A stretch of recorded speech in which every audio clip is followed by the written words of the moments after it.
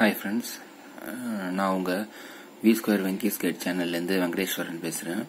இந்த வீடியோல நாம இப்ப 3x3 மிரர் கியூப் எப்படி சேர்க்கிறதுன்னு பார்க்க போறோம். இதுக்கு நீங்க புதுசா எந்த ஃபார்முலாவும் கத்துக்க தேவையில்ல. இத ஏற்கனவே உங்களுக்கு 3x3 கியூப் சேர்க்க தெரிஞ்சதுன்னா அதே ஃபார்முலா தான்.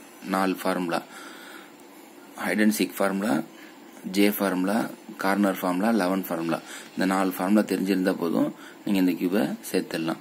இது தெரியாதவங்க என்னோட சேனல்ல இருக்கிற 3x3 கியூப் சொல்யூஷன் வீடியோவை ஒரு தடவை பார்த்துட்டு அதுக்கப்புறம் இங்க வாங்க. சரியா? இப்ப இந்த கியூபோட ஸ்ட்ரக்சர் ஃபர்ஸ்ட் பார்த்துப்போம்.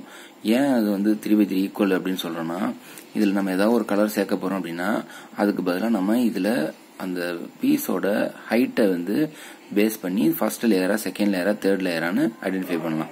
ஹைட் கம்மியா இருந்தா அது ஃபர்ஸ்ட் லேயரு, இல்லைன்னா செகண்ட் லேயரு, ரொம்ப பெருசா இருந்தா அது தேர்ட் லேயரு.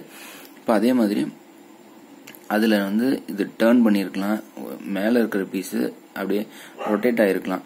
அப்படி ரொட்டேட் ஆகிருக்கு அப்படிங்கிற பட்சத்துல அதோட அகலத்தையும் அதோட உயரத்தையும் நம்ம வச்சு அதோட பொசிஷனை நம்ம கண்டுபிடிச்சிடலாம். ஓகேவா? சரியா? இப்ப நம்ம இத கலைச்சிட்டு இதே மாதிரியா மறுபடியும் நம்ம சேர்க்கறதுக்கு ட்ரை பண்ணுவோம். சரியா? இதை கலைக்கும் போது 3x3 விட இது ஏன் டிஃபிகல்ட்டா இருக்கும் அப்படின்னு பார்த்தோம்னா, இதோட அலைன்மெண்ட் நம்ம சரியா வைக்கலன்னா இப்ப திருப்ப வராது. சரியா? நம்ம கலைக்கிறதே கொஞ்சம் பார்த்து அலைன்மெண்ட் வச்சுதான் கலைக்கணும். கொஞ்சம் கிராஸா வச்சாலும் இது திரும்பாது. அது இல்லாம ஹோல்ட் பண்ணும்போது உங்களுக்கு கொஞ்சம் காம்ப்ளிகேட்டடா இருக்கும். பீசஸ்லாம் ஷேப் கண்ணாமண்ணான்னு இருக்கிறதுனால உங்களுக்கு அப்பப்ப திரும்பிடும். ஸோ அலைன்மெண்ட்டை கரெக்டா வச்சுக்கிட்டு நம்ம சேர்க்கணும். ஓகேவா? ஓகே, நான் ரேண்டமா கலைக்கிறேன். அதுலயே பாருங்க அலைன்மெண்ட்டுக்கு கஷ்டப்படுது.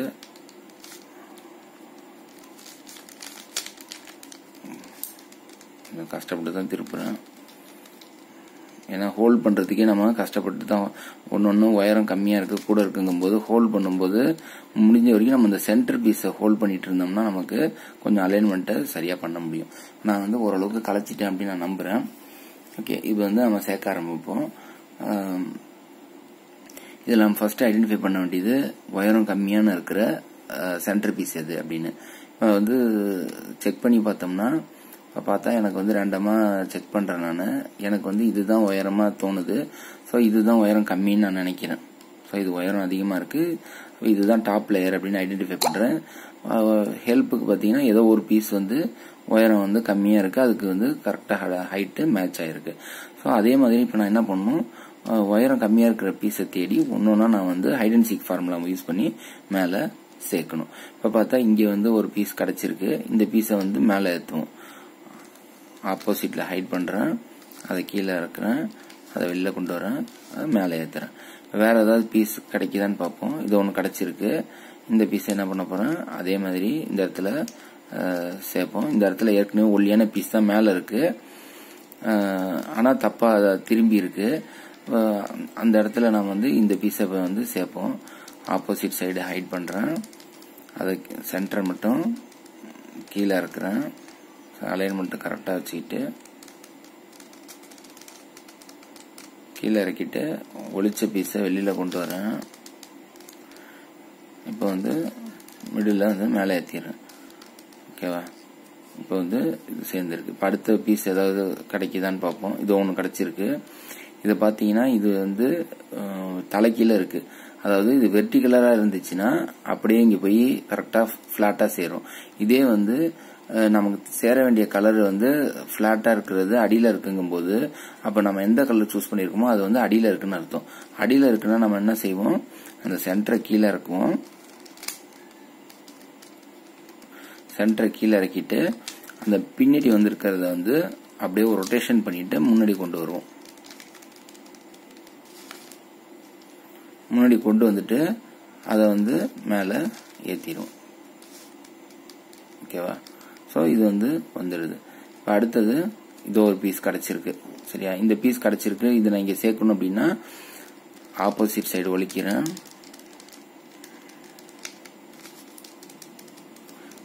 பீஸை கீழே இறக்குறேன்.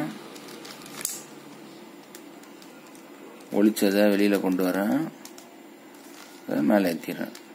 இப்போ அடுத்தது இது இங்கே கீழே இருக்குது, இங்கே ஏற்கனவே சேர்ந்து இருக்குது, அதனால இங்கே வச்சு பார்க்குறேன். இந்த இடத்துல இதை வந்து சேர்க்கலாம். ஃப்ளாட்டு கீழே இருக்குது அப்படின்னா தலை கீழே இருக்குன்னு அர்த்தம். அதை கீழே இறக்குறேன். கீழே இறக்கிட்டு ஆப்போசிட் சைடில் இருக்கிறத ஃப்ரண்ட்டில் கொண்டு வரேன், சேர்ந்துருது. உடனே அதை வந்து அந்த ரோ மட்டும் மேலே ஏற்றிடுறேன்.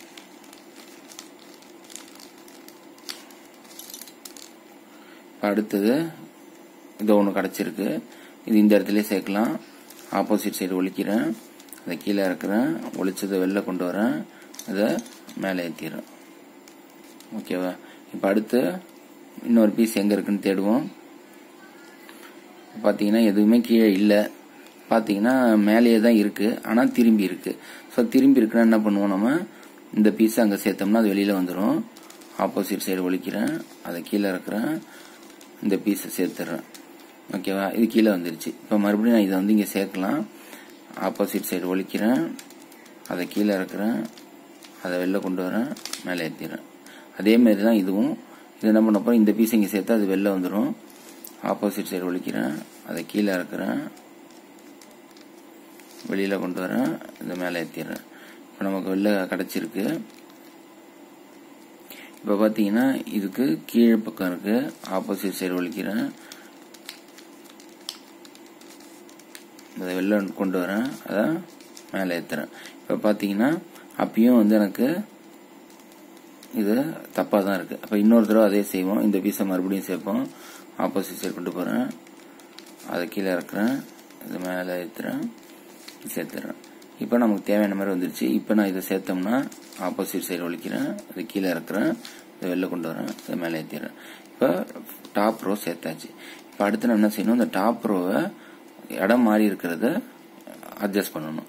ஸோ அது எப்படி பண்ணுறது அப்படின்னு பார்த்தோம்னா, இந்த சென்டர் பீஸை நம்ம வந்து முதல்ல அலைன் பண்ணணும். சரியா? ஏதாவது ஒரு 2 ரைட்டாக இருக்கான்னு பாருங்கள். இப்போ சென்டர் பீஸ் அலைன் பண்ணால் எனக்கு இந்த சைடு ரைட்டாக இருக்குது, அப்புறம் இந்த சைடு ரைட்டாக இருக்குது. இது அப்படியே ஸ்கொயர் மாதிரி வருது. அதுக்கப்புறம் இந்த சென்டரும் நான் இடம் மாற்றணும். அப்போ இந்த சென்டரை வெளியில் எடுக்கணும், இந்த இடத்துல வைக்கணும், இதை எடுத்து இங்கே வைக்கணும். ஸோ சென்டரை வெளில எடுக்கிறதுக்கு அதே ஐடென்டிக் ஃபார்முலாவை ரிவர்ஸில் பண்ணணும். வெளியில் எடுத்துடுறேன். அதுக்கப்புறம் இந்த பீஸை இங்கே சேர்க்க போகிறேன், ஹைட் பண்ணுறேன், அதை கீழே இறக்குறேன், ஹைட் பண்ணதை வெளில கொண்டு வரேன், அதை மேலே ஏற்றிடுறேன். இப்போ நமக்கு வந்து இது இருக்குது இந்த பீஸு, இதை வந்து இந்த இடத்துல சேர்க்கணும். ஹைட் பண்ணுறேன், அதை கீழே கொண்டு வரேன், ஹைட் பண்ணதை வெளில கொண்டு போகிறேன், மேலே ஏற்றிடுறேன். இப்போ சென்டர் பார்த்தீங்கன்னா சென்டர் எல்லாமே சரியாயிட்டு. இப்போ அடுத்து ஒரு கார்னர் சரியாக இருக்குது, ஏன்னா ஸ்கொயர் மாதிரி வந்துருச்சு. இப்போ பார்த்தீங்கன்னா இந்த இடத்துல தப்பாக இருக்குது, இதுவும் ஸ்கொயர் மாதிரி இருக்குது. அப்போ இந்த பீஸ் இங்கே போகணும், இந்த பீஸ் இங்கே வரணும். இது மட்டும் தான் தப்பாக இருக்குது. இதை வெளில எடுக்கணும்னா ஹைட் அண்ட் சீக்கோட ரிவர்ஸு, இதை கீழே இறக்கி இதை ஒழிச்சு வச்சுட்டு அப்புறம் அதை மேலே ஏற்றிடுறோம். அதை நேராக இங்கே கொண்டு போகிறேன், இந்த ஃபேஸ்க்கு நேராக வச்சுக்கிட்டு ஆப்போசிட் சைடு ஒழிக்கிறேன், அதை கீழே இறக்குறேன், அதை வெளில கொண்டு வரேன், இதை மேலே ஏற்றிடுறேன். இப்போ நமக்கு இந்த பீஸ் இருக்குது, இதை கொண்டு போய் எங்கே சேர்க்கறதுன்னு பார்ப்போம். இப்போ இந்த இடத்துல தான் சேர்க்கணும். ஆப்போசிட் சைடு ஒழிக்கிறேன், அதை கீழே இறக்குறேன், அதை வெளில கொண்டு வரேன், மேலே ஏற்றிடுறேன். இப்போ டாப் ரோ வந்து சேர்ந்துருச்சு, ப்ளஸ் ஸ்கொயரும் ரெடி ஆகிட்டு. இப்போ இதுக்கப்புறம் நம்ம செகண்ட் ரோ சேர்க்க ஆரம்பிக்கலாம். செகண்ட் ரோ சேர்க்க ஆரம்பிக்கும் போது இந்த ஹைட்டை வச்சுக்கிட்டு இங்கே நம்ம இந்த பீஸை, இங்கே இருக்கிற பீஸ் தான் நம்மளால லெஃப்டோ இல்லை ரைட்டோ கொண்டு போகிறதுக்கு முடியும். அப்போ என்ன பண்ணணும்னா, இந்த ஒரு பீஸ் இந்த உயரம் இருந்துச்சுன்னா இது வந்து இங்கே கீழே இருக்கிற பீஸ், இதை விட உயரம் கம்மியாக இருந்துச்சுன்னா அந்த பீஸ் தான் நமக்கு லெஃப்ட் ரைட்டோ வரப்போகுது. அப்போ இந்த பீஸ் உயரம் கம்மியாக இருக்கிற பீஸ் எடுத்துக்கிட்டு இந்த ஹைட்டுக்கு மேட்ச் ஆகுதான்னு பார்க்கணும். சரியா?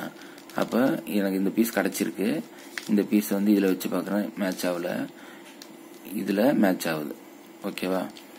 ஸோ இப்போ இந்த உயரம் கம்மியாக இருக்கிற பீஸ் வந்து இந்த இடத்துல மேட்ச் ஆகுது. அப்போ மேட்ச் ஆகும்போது ஒன்று இது லெஃப்ட் சைடு போகும், இல்லைன்னா ரைட் சைடு போகும். ஸோ இப்போ பார்த்தீங்கன்னா இதை வந்து நான் வந்து எந்த பக்கம் வேணாலும் நான் சேர்க்க முடியும். நான் வந்து இது இந்த பக்கம் சேர்த்து பார்ப்போம். ரைட்டா? இது இந்த பக்கம் சேர்க்கணும்னா ஆப்போசிட் சைடு ஒழிக்கணும், இது கீழே இருக்கணும், அதை வெளில கொண்டு வரணும், அப்புறம் அது மேலே ஏற்றணும், அப்புறம் கியூப் அப்படி திருப்பிக்கணும், ஆப்போசிட் சைடு ஒழிக்கணும், இது கீழே இருக்கணும், இதை வெளில கொண்டு வரணும், இதை மேலே ஏற்றணும். பார்த்தா கரெக்டாக சேர்ந்துடுது. இப்போ அதேமாரி இன்னொரு பீஸ் இதை விட உயரம் கம்மியாக இருக்குது. இதை வந்து நான் என்ன பண்ணணும், ஹைட் மேட்ச் ஆகுதான்னு பார்க்கணும். இந்த இடத்துக்கு மேட்ச் ஆகுது. இது இங்கே போக தேவையில்லை, இது வந்து இங்கே தான் போகணும்னு எனக்கு நல்லா தெரியும் ஹைட்டை வச்சு பார்க்கும்போது. ஸோ இது இங்கே போகணுன்னா ஆப்போசிட் சைடு ஒழிக்கிறேன், இதை கீழே இறக்குறேன், இதை வெளியில் கொண்டு வரேன், இதை மேலே ஏற்றுறேன். ஓகே, அப்புறம் கியூபை திருப்புறேன், ஆப்போசிட் சைடு ஒழிக்கிறேன், இது கீழே இருக்கிறேன், வெளில கொண்டு வரேன், மேலே ஏற்றிடுறேன். இதுவும் சேர்ந்துருச்சு. இப்போ அடுத்து இந்த உயரம் கம்மியாக இருக்க இந்த பீஸ் கிடைக்கிது. இதை எடுத்துகிட்டு போய் இங்கே வச்சு பார்க்குறேன். இது சின்னது, இந்த பக்கம் போகாது, இங்கே தான் போகும். இதை ஆப்போசிட் சைடு ஒழிக்கிறேன், இதை கீழே இறக்குறேன், அதை வெளில கொண்டு வரேன், இதை மேலே ஏற்றுறேன். இப்போ இது வந்து ஆப்போசிட் சைடு கொண்டு போகிறேன், கீழே இருக்கிறேன், வெளில இருக்கிறேன், மேலே ஏற்றிடுறேன். இப்போ இது முடிஞ்சிச்சு. இப்போ அடுத்தது உயரம் கம்மியாக இருக்கிற பீஸு இது இருக்கு.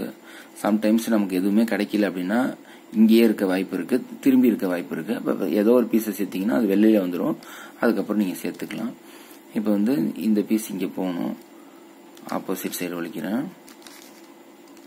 அதை கீழே இருக்கிறேன், இதை வெளில கொண்டு வரேன், இதை சேர்த்துடுறேன், கியூபை திருப்புறேன், ஆப்போசிட் சைடு ஒழிக்கிறேன், கீழே இருக்கிறேன், வெளில கொண்டு வரேன், மேலே ஏற்றிடுறேன். இப்போ பார்த்தீங்கன்னா செகண்ட் ரோ ஃபுல்லாக சேர்ந்துருச்சு. இப்போ தேர்ட் ரோவுக்கு நமக்கு ப்ளஸ் வர வைக்கணும். ஆல்ரெடி ப்ளஸ் இருக்கு. ப்ளஸ் இல்லைன்னா இந்த ஹைட்டை வச்சு கண்டுபிடிச்சாவே உங்களுக்கு தெரியும். இது பரண்டு இருந்துச்சுன்னா இந்த ஹைட் வந்து மேட்ச் ஆகாது. இப்போ இதில் பார்த்தீங்கன்னா ஹைட் வந்து மேட்ச் ஆகி ப்ளஸ் ரெடியாக இருக்கு. ப்ளஸ் ரெடியாக இல்லைன்னா நீங்கள் ஜே ஃபார்முலா அப்ளை பண்ணலாம். உதாரணத்துக்கு எப்பவும் போல 3/3க்கு இப்போ அப்ளை பண்ணுற அதே ஜே ஃபார்முலா தான் நீங்கள் வந்து அப்ளை பண்ணீங்கன்னா உங்களுக்கு ஜே மாதிரி இருக்கும். இதில் கோடு மாதிரி இருக்கு பாருங்க, லைன் ஹைட் மேட்ச் ஆகிறத பொறுத்து நீங்கள் ஜேவா லைனா அப்படிங்கிறத நீங்கள் கண்டுபிடிக்கலாம். ஓகேவா? இப்போ நான் வந்து ஜே ஃபார்முலா மறுபடியும் பண்ணுறேன். ஜே ஃபார்முலா பண்ணுறேன். இப்போ பாருங்கள் ஜே மாதிரி வந்துட்டு பாக்கி ரெண்டும் ஹைட்டு மேட்ச் ஆகல பாருங்க. சரியா? இப்போ ஜே மாதிரி இருக்கு, ஜே மாதிரி வச்சுட்டு ஜே ஃபார்முலா செய்கிறேன்.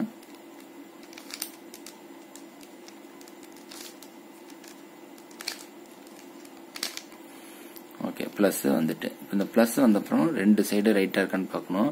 ரெண்டு சைடு ரைட்டாக இருக்கு, ரெண்டு சைடு தப்பாக இருக்கு, ஒயரம் மேட்ச் ஆகல.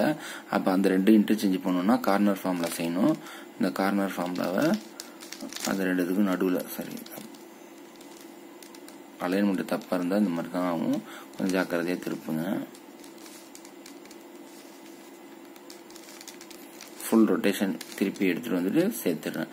இப்போ வந்து இந்த சென்டர் அலைன் பண்ணி பாருங்க, சென்டர் வந்து சேர்ந்துருச்சு. இப்போ நமக்கு வந்து 11 ஃபார்முலாவும் தேவைப்படல. ஏன்னா வந்து ரெண்டு கார்னர் வந்து மேட்ச் ஆயிட்டு இருக்கிற கார்னர்ல திரும்பி இருக்கு. இன்கேஸ் இது தப்பா இருக்குன்னா நம்ம வந்து 11 ஃபார்முலா போட்டு இந்த இடத்த சரியான இடத்துக்கு வர வச்சுக்கலாம். சரியா? இப்போ வந்து இருக்கிற இடத்துல திரும்புறதுக்கு நமக்கு டபுள் சைடு கார்னர் ஃபார்முலா.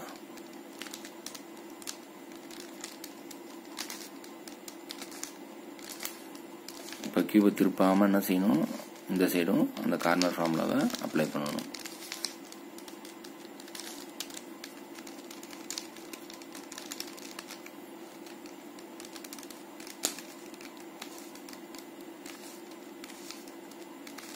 ஒரு தடவை அப்ளை பண்ணால் வரல, இன்னொரு தடவை செய்வோம்.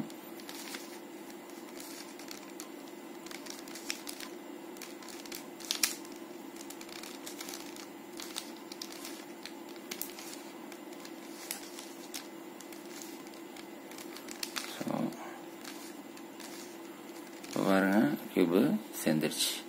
சரி, இப்போ நம்ம புதுசாக எந்த ஃபார்முலாவும் கற்றுக்கல, அதே 3/3 ஃபார்முலா தான். இப்போ நீங்கள் 11 ஃபார்முலாவும் இதிலேயே போட முடியும். உங்கள் எல்லா ஃபார்முலாவும் இந்த 3/3ல உங்களால் அப்ளை பண்ண முடியும். அப்ளை பண்ணீங்கன்னா இந்த 3 கார்னர் சேர்ந்துருக்கும், மாறி இருக்கும். நீங்கள் 11 ஃபார்முலா போட்டு சேர்த்துக்கலாம்.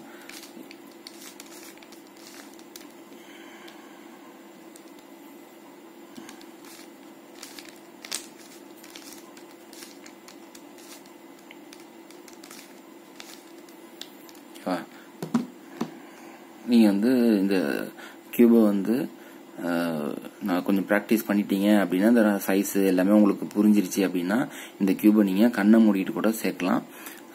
கண்ணுக்கு ரெஸ்ட் கொடுக்கணும் அப்படின்னு நினைக்கிறீங்க அப்படின்னா அந்த மாதிரி நேரத்தில் இந்த கியூபை கையில் வச்சுக்கிட்டு விரலாலே நீங்கள் வந்து அதோட சைஸை கண்டுபிடிச்சி நீங்கள் சேர்க்கறதுக்கு முயற்சி பண்ணலாம். உங்களுக்கு ஃபன்னாகவும் இருக்கும்.